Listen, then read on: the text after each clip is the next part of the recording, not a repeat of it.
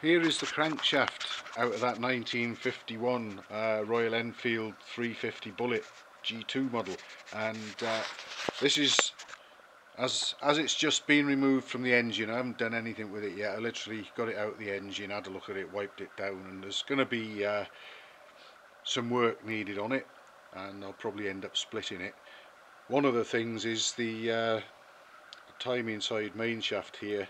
This portion of it runs direct in the bronze bush, and this portion runs direct in an open roller bearing, and unfortunately the surface of it has got rather pitted. You can actually see rusty imprints of the bearing rollers there, so hopefully the camera will pick that up. If not, you might have to just take my word for it. We can actually see the needle of the dial gauge flickering a little bit as it goes over the pits.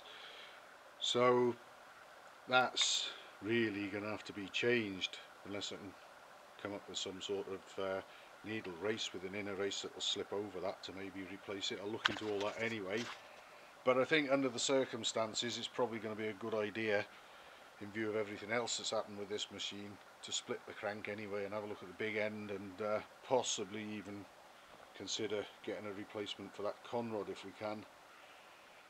They're not so easy to come by as the later post 1955 Bullet conrods, because these are narrower, and well, they're not in stock at Hitchcock's at the moment, as I understand, although there's a very expensive alternative that you can get.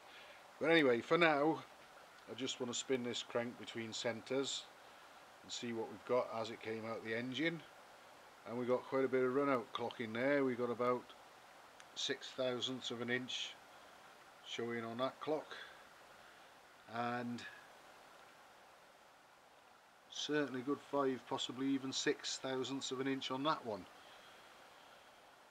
The needles are rising and falling together, so one does actually cancel the other out, and this crank would have probably spun quite smoothly inside the main bearings had they been in reasonable order, but they were in a terrible condition on the timing side, so they're all going to have to be replaced.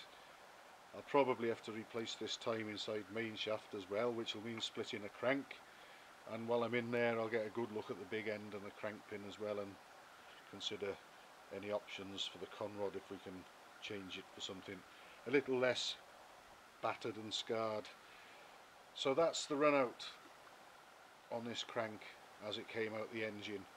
So I know that if I split it, if and when I put it back together, hopefully all sorted out, that I can aim for better than that if I can. But at least they're, like I say, they're rising and falling together, so that is nowhere near as bad as if they were going in opposite directions. So we'll see where we go with that. My next job, I think, is probably going to be to speak to the owner and then probably split this crank and see what we've got.